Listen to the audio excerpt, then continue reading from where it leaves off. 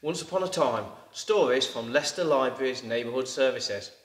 I've got a story to tell you today, and it's one that I first heard from, well, he's a man that some people say is the greatest living storyteller. He's a man with 300 stories in his head. That's like a man with a library in his head.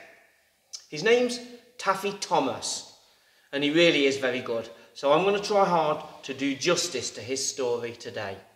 It's called Jack Turnip. It was the iron winter, and the snow was so deep that if you walked out at night, you had to duck your head to walk underneath the moon. And Jack Turnip was out for a walk on the lane with his sturdy axe over one shoulder. And he walked and he stepped onto a frozen puddle, and his feet slipped out from under him, and whack onto his backside he went. He scrambled to his feet and he looked down at that puddle and he glared and he shook his fist and he said, "Oh, so you think that you are stronger than me, or so it would seem." And then he began to think, and he thought, and he thought, and he thought some more. Just a minute. In the morning, the sun will come out and it'll shine down on that puddle and melt it into water. So maybe it is the sun that is the strongest, after all, or so it would seem.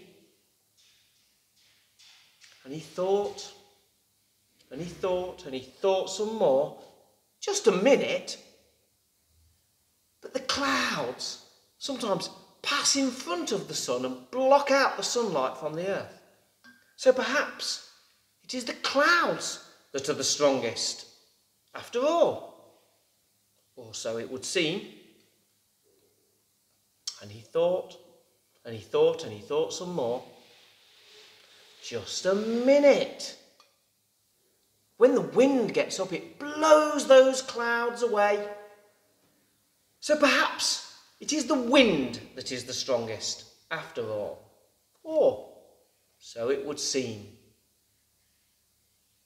And he thought, and he thought, and he thought, but just a minute.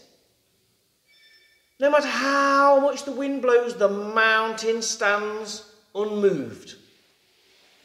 So perhaps it is the mountain that is strongest, after all, or so it would seem. And he thought, and he thought, and he thought, but just a minute. This tree here growing on the mountain, but the mountain can't grow on the tree.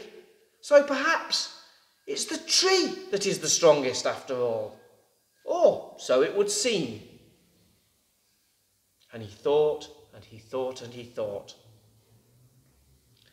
But just a minute, and he took down his sturdy axe from over his shoulder, and he stepped towards that tree, and in 3 mighty chops, chop, chop, chop, that tree fell.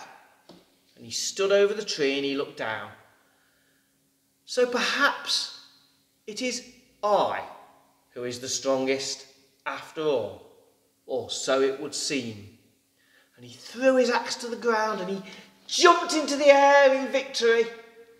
And as he landed, his feet landed straight back on that slippery puddle, and whoosh, onto his backside he went, or so it would seem. And that's the story of Jack Turnip.